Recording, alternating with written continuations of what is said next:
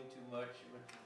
I just, sometimes that's all I think I can do for the body of Christ. And I sure do want to do something. I don't want to go there in a flowery bed of ease. I want to try to go there as a soldier.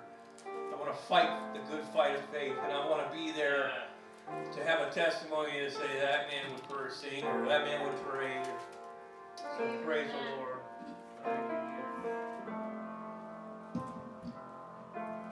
That's where worth fighting for. Yes. The one that fought for me, he raised his hands. As far as I'm concerned, he raised him in victory.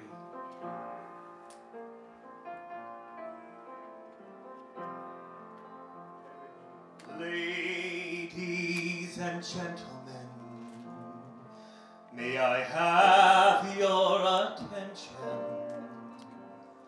I'd like to introduce to you,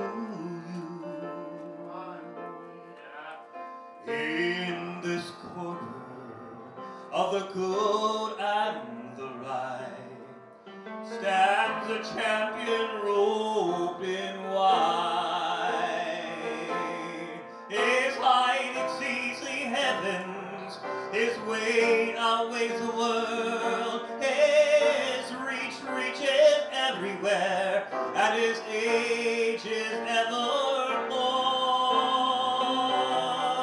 He is higher than the highest, greater than the great.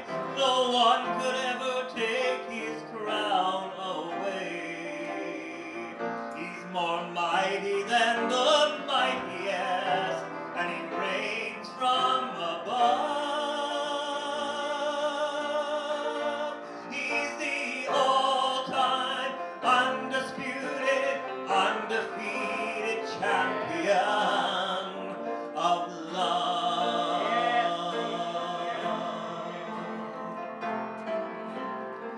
He left his hometown to enter this arena, to raise his hands in victory for me. The angry crowd crucified this king who wore their crown, and they gladly watched the champion going down.